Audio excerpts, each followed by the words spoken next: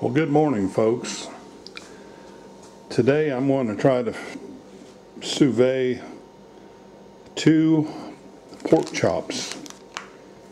And this is a process where you cook food at a low temperature for quite a while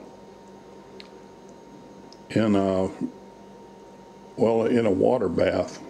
Although the water really doesn't touch the food. And now I've put 2 pork chops in a bag here and sort of suck the air out of it. I've got a vessel here full of water. I've got a larger vessel so that I can sous vide larger pieces of meat, but today's sort of an experiment and I'm going to see how this works. I've got a stick heater, and what it does is it accurately sets the temperature of the water. It's got a timer on it, and you can set the temperature anywhere from about below 100 degrees on up to about 200 degrees. So this, to cook these pork chops, boneless pork chops, I set it at 150 degrees, which will cook them to medium well. And I'm going to cook them 2 hours. And so as you can see, the sous vide stick shows that the current temperature is of 128 degrees.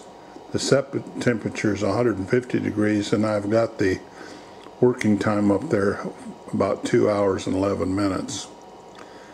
So once this gets up to temperature 150 degrees, it'll start counting down from 2 hours and 11 minutes down to 0, and then probably alert me when it's done. So I prepared these pork chops. I took them out and dried them off, and then put some seasoning on them, and then put them in a bag. And I'm going to put this bag into the pot of water over here.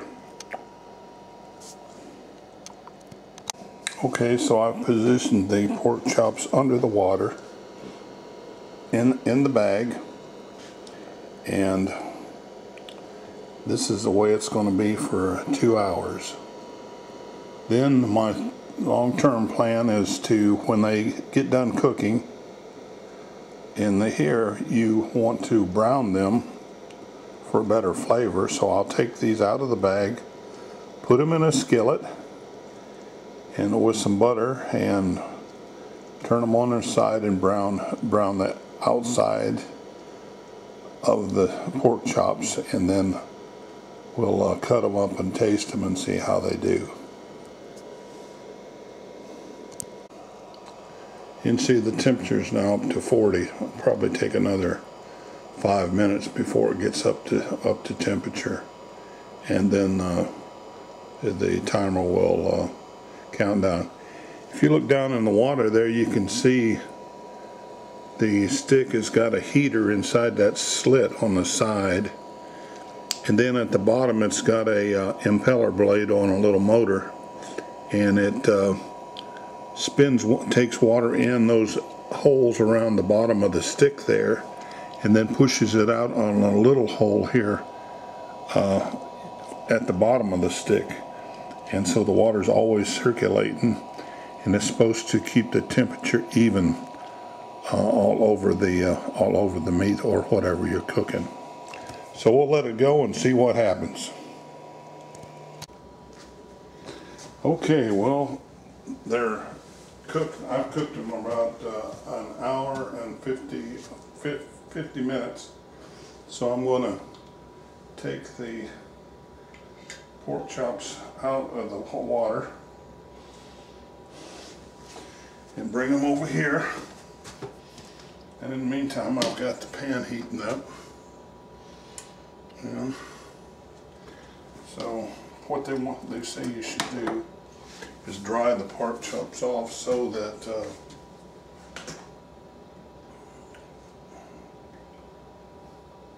dry them off so that they'll they'll brown all right.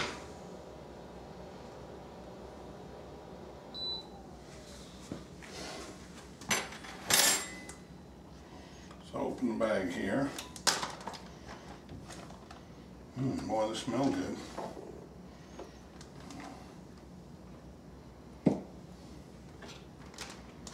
So we'll take them out. There's one.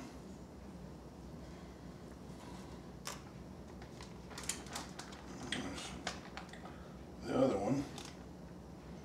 I think I'll save this gravy over here. I don't know what I'll do with it exactly, but I want to dry these off.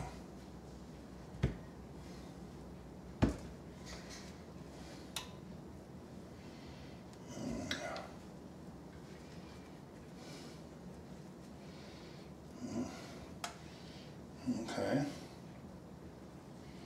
and I'll put them in the skillet here.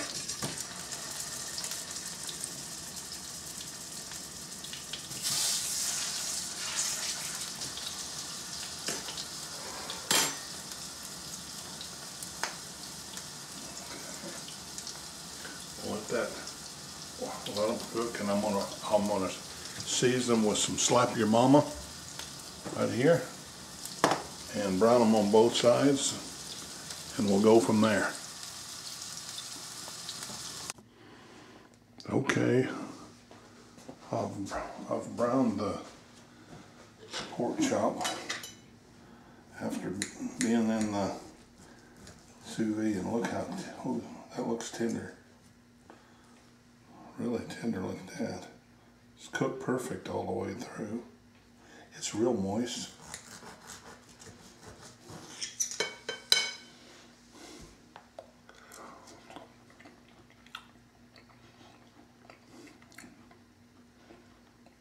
Boy, it's good.